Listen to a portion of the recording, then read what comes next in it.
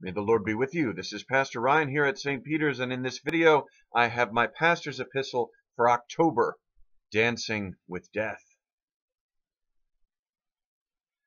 I spend most of each year looking forward to October. It is a liminal space, a time of transitions between summer and winter, darkness and light, life and death. Everything is apples and spices and smoke on the breeze.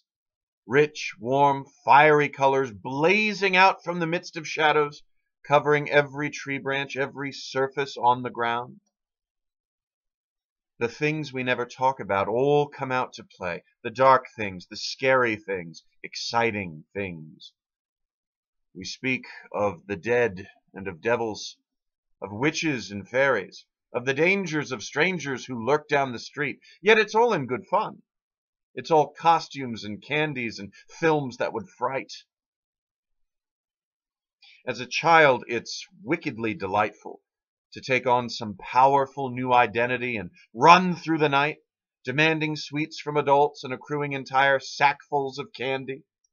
The world is turned deliciously upside down, and as parents, having children of our own, we can return to that more innocent age, walking our little monsters from door to door, remembering costumes they've forgotten from years gone by.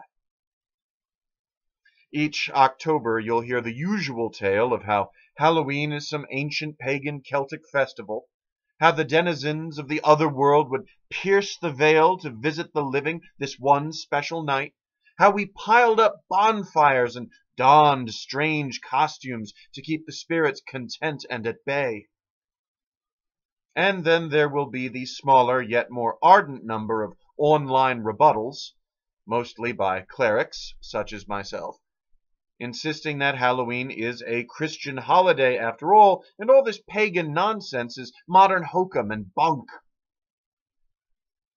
And honestly, the older I get, the less I care. My roots are Celtic and Christian. I win either way. It is true that most of our Halloween customs are shockingly modern, decades old rather than the centuries or millennia some might claim. And it is also true that the Celtic festival of Samhain probably predates the coming of Christianity, even if the churchmen who established the Hallowtide in Italy made little note of whatever it was that the Irish were doing out there at the edge of the world. The past, alas, is largely lost to us. What we have are stories and interpretations, and we must all admit that from North America to Japan, every culture that knows autumn knows an autumn feast. Quite naturally, the themes of such feasts will echo and overlap. Themes of harvest time, of deepening darkness and oncoming cold, of death and livestock slaughter, and of fires in the night. Some argue the eldest religion is the cult of ancestors, the cult of saints, the cult of those who've gone before us into that unknown country, yet whose spirits linger on with us, remembered and beloved. It is only natural that we honor our forebears in both family and faith.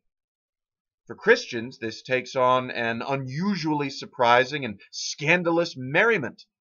For we know that death has been defeated, that hell has been harrowed, and that heaven has been opened up to all of humankind. Christ has conquered death for us. What more have we to fear? A line I read now years ago has stayed with me all this time.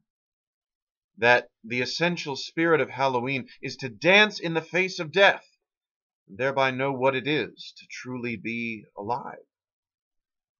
Now you tell me, what could be more Christian than that? Happy Halloween. In Jesus, Amen.